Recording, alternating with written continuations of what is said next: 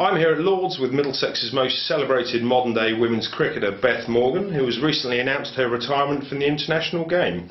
Beth, this must have been an extremely difficult decision for you to have reached. Yeah, definitely. It's obviously a really tough decision. It's been my life for the last sort of 10, 12, 15 years playing cricket.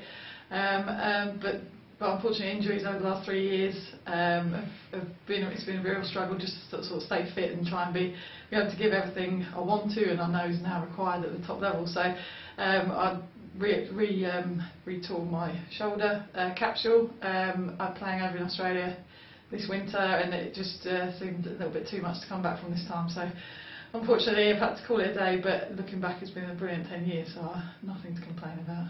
Well, it certainly has, Beth. I mean, you've enjoyed terrific success in the game throughout your career, both domestically for Middlesex and obviously also on the international stage with England. What do you put your success down to? Because it's been magnificent. Probably a lot of luck of being in the right place at the right time, but just so much support. I think the people I've had around me, from obviously close to me, my family and friends, and my teammates both at Middlesex and my club mates at Finchley, and all the coaching support, all the support from Middlesex as a county, and then once I did break into the England side, I think the support that's there now for the girls at the top level is probably second to none in the world, and getting to work with the coaches and all the resources that are there now, it's just you can't help but kind of thrive in that sort of environment. So I put it down to a lot of luck and some really good people that are around me. That's very modest of you. I mean, the results of all that have seen you win the Ashes down under in Australia, then retain them on home soil. You've won the One-Day World Cup, you've won the World T20 Cup, and all that was within the space of a couple of years. 2008-2009, a magnificent England women's team. What was it like playing in such a setup? I think it's only when you look back that you realise just what an achievement it was, what a couple of years it was. Just part of that team it was an amazing time to be involved in women's cricket. I mean, to kind of won everything that came along, and to have the opportunity to play in all those tournaments in the same couple of years was just amazing, and the team as a whole, I think the team spirit and the camaraderie, the unity in the squad was now looking back just incredible and amazing to be part of, and to come out with all those trophies is just a dream come true. And I'm looking back now, it's a really proud time. Domestically, Beth, under your own captaincy, Middlesex have enjoyed some success on the field. Most recently in 2010, when we got promoted from Division 2, having won the title. How have you found things in Division 1? Big step up?